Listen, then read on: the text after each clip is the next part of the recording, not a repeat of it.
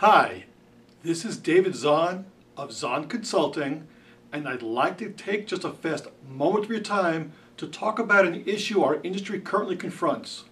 This is the second part of a three-part series on training and employee engagement.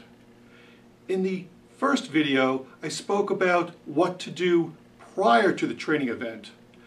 In this video, we'll talk about what happens once trainees are in attendance at that training event, whether it be a classroom face-to-face, online, or other. The first thing to be concerned about is establishing why the need for the training at all. Is it due to new regulations or laws that the company must comply with?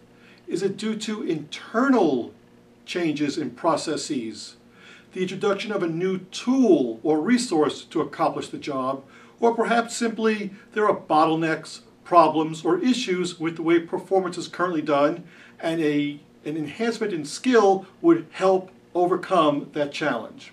So establish the why of the training so that your trainees can root themselves in what they can expect to receive as a result of the training.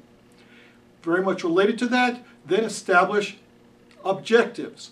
The second thing to do is to ensure that people know what they will get as a result of participating in the training.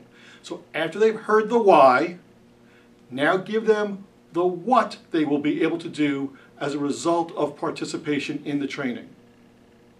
The third thing to be aware of is that you want to focus on facilitating as opposed to lecturing.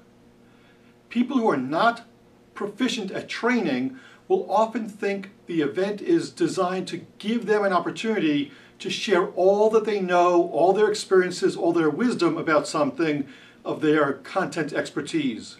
The reality is the training event will be much more successful if you can ask questions, gain participation, provide exercises for the participants to master to prove that they have in fact learned what they need to learn. Which brings us to our fourth point, and that is it's far more important what your trainees can do as opposed to demonstrating what you know or what you have done. Keep the training focused on them and not on yourself, and your training will be much more highly engaging and be much more successful. I have a lot more to say about this topic, and I invite you to give me a call. Thanks.